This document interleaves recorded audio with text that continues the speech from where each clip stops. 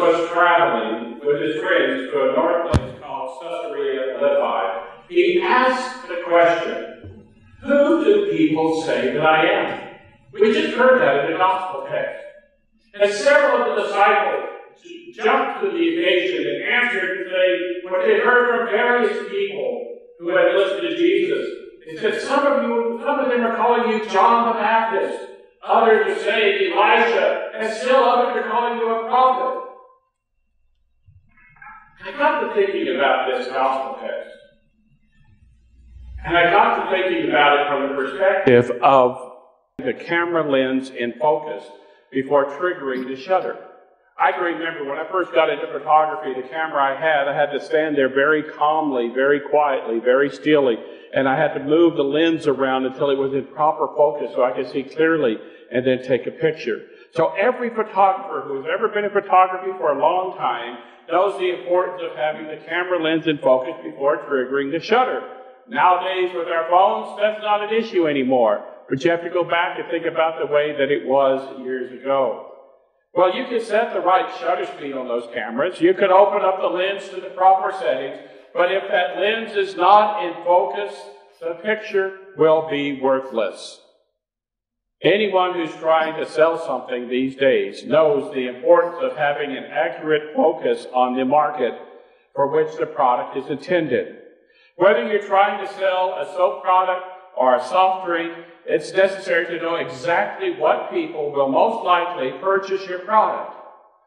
On what age group or what sector of the public are you focusing all of your attention? So Jesus here in our text realized that if people were going to follow him, and if his followers were going to be truly effective Christians in the world, they needed to know exactly who he was.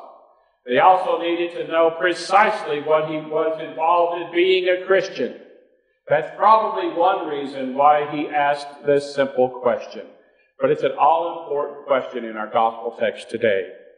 Tell me, he says, who do people say that I am? He was actually trying to see if the people were in focus, if they were in tune with him, if they understood what he was trying to say. But then a little bit later, he even gets more specific in his questioning. He says, what about you? Who do you say that I am? By raising these questions, Jesus is reminding you and me today that if we want to have an effective faith, one that uplifts and makes a difference in this world, then we will need to have our religion, our faith, our belief system in total focus. To do almost anything worthwhile in life, we need to have things in focus, things in order, things ready to go in the right direction. So let's talk about this right now. First, the whole purpose of the Bible, in my opinion, is to bring Jesus Christ into focus for you and for me. To bring our Savior there, right there, in clear focus of who he is and what he's about. This way we know exactly who we're worshiping, exactly who we're praising, exactly whose love we are taking in. In the reading for this morning, Peter gave her the perfectly focused answer to Christ when he said, "You are the Messiah." That's an easy answer, isn't it? And that's the perfect one that Peter needed to say. But obviously, in its brevity, only one word? Really? Well, it needs to be explained. Messiah. If I would say Messiah now, and I would take a poll of the people around you, and you would take a poll of people around you now, what would they say that it is? Who is Messiah? What does Messiah mean? Throughout the ages, mankind has always needed and has always longed for an answer to life's meaning. People have looked with hope for someone who could put the puzzle of life together, who could fill all the pieces in. One little thrill of any photographer is to look through the unfocused lens of the camera and gradually see a beautiful scene come into focus. I can imagine what Jesus was looking for was to see if the disciples had things in focus. And that's what he was after. The great thrill in reading the New Testament is to finally see the Messiah in focus. That's who Jesus is. God's love, God's saving purpose, God's plan and future for all people.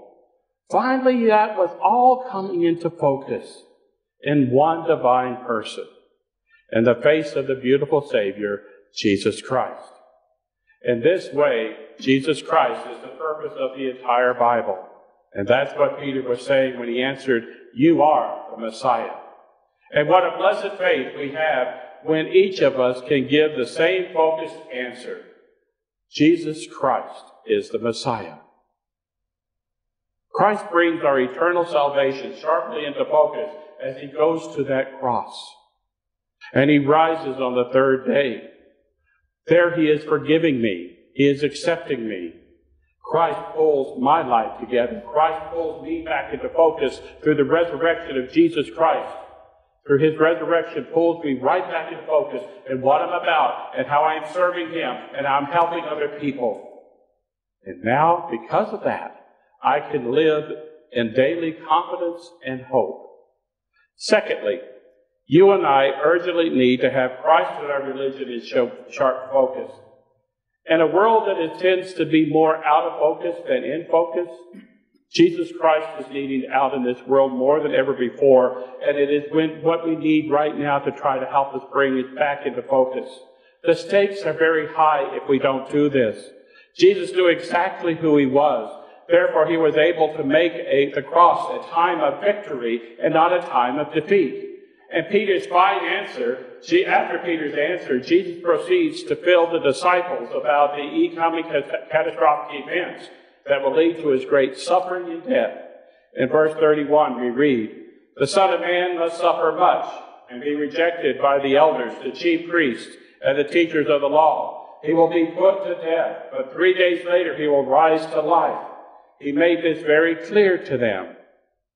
Yes, Jesus made this all very clear to the disciples because he himself was very clear about it. He knew exactly who he was. He clearly saw that divinely appointed Son who was to die. Because Christ had a clear focus on his own person and mission, he overcame the odds, though the stakes were very high. Christ was effective because he had his own person and mission in focus. Do you know who you are? Are you in focus with Jesus?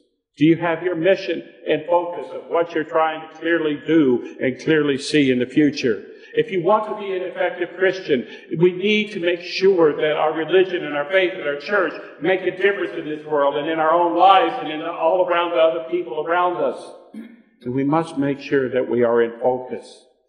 We need to have Christ as the center of our mission, as the center of our faith.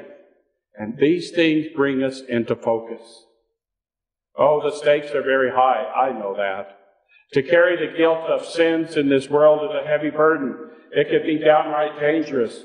Many today are weighed down with frustration and disappointment about past failures. An uneasy depression nags above them most of the time.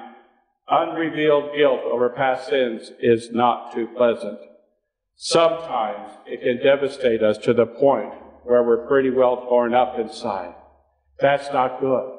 That's when we are out of focus. For us and for those around us, it is hard. But having Jesus Christ and his forgiveness in sharp focus, that can free us, and that can give us a feeling of exhilaration and excitement about life again. Yes, in Jesus we can begin living again on a daily basis. Through our baptism, we can receive forgiveness of sins every day. Every day when you talk to the Lord, ask for forgiveness, get back into focus. His cross can mean the end to the sin in your lives and bring you back into focus. In him we're convinced, again, that God does have the whole world in his hands, even my little world, even my own little life, even as the new song that Pastor Lisa taught us a moment ago, the words that she did to fit into this whole day. And finally, as Jesus gets things together for us, so we can move out to make a difference in the lives of other people. Our faith, our religion, makes a difference in the world. With the solidness of faith and the self-certainty, we can afford to share our faith and the inner strength with other people who do not have this. The world needs strong people. If you dwell in the Word and you dwell with Jesus Christ, strength will come to you. So if you don't feel very strong right now, read the Bible. Get to understand our Savior on a personal level. The world needs people of strength who have discovered faith. They need people of power who understand God's salvation amidst their own weakness. People all around us need people who have their faith in focus. I need to be around people who have their faith in focus and know who they are serving and what they are doing. I know you need it the same. Put yourself around people who help keep you in focus. People all around us tend to pull us away to get us out of focus. That's where the strength of God needs to come in, and the victory of Christ's love and presence can help you stay in focus. People need people who know Christ. That's you. That's me. When I listen and I hear the Word of God, I feel strength. I hope that you will start looking at it when the lessons are read from the lectern, that you will start feeling more in focus with God, more strength from God and what He's trying to say to you through the Scriptures, because the Word of God can nourish us. The Word of God can give us strength for our life and keep us in focus. The whole key is to remember Jesus Christ again. Claim the forgiveness of His cross. Bask in the certainty of His resurrection. Come, get back in focus and focus on Him. Then go out. Live your faith. Serve the Lord. But stay in focus. Amen. And now may the peace of God, which passes all human understanding, keep your hearts and minds in Christ Jesus our Lord. Amen.